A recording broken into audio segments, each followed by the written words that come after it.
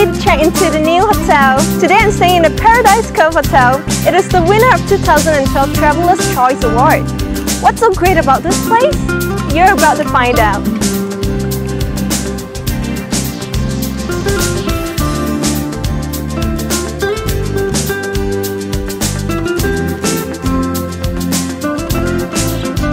Oh my god! This room is so huge! I really love the colors here. It's with a combination of orange with hot pinks and the green color. Oh my god, I can spend my whole day here. I'm pretty sure the whole concept of the room is based on the dedication of love. And I really like the bed lies against the fuchsia background with the white mirror to widen the perspective. And I really like the drapes hanging on the ceiling.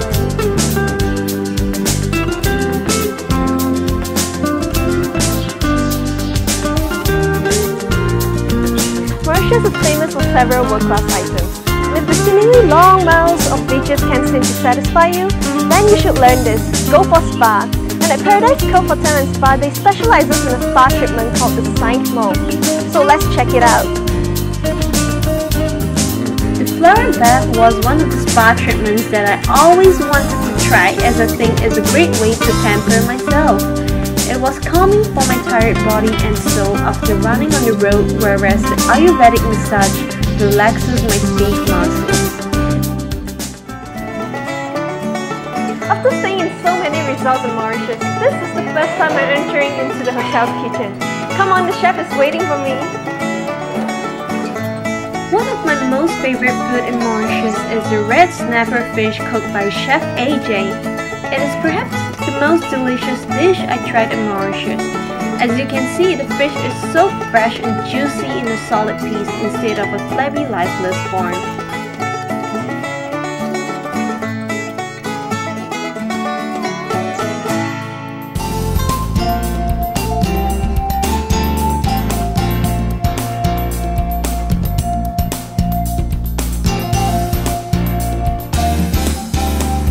This is one of the love nests that's scattered around the hotel with a panoramic view over the ocean and 5 islets on the northern coast of Mauritius.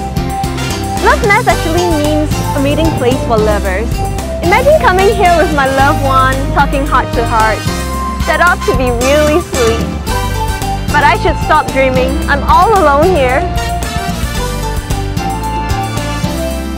Once I stepped into this hotel, it gave me such a brand new experience. I felt as if I stepped into an Indian palace where the Maharajas would stay.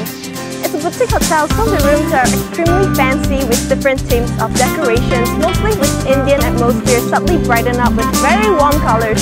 The only word that I can find to describe the atmosphere of the room is the word sexy.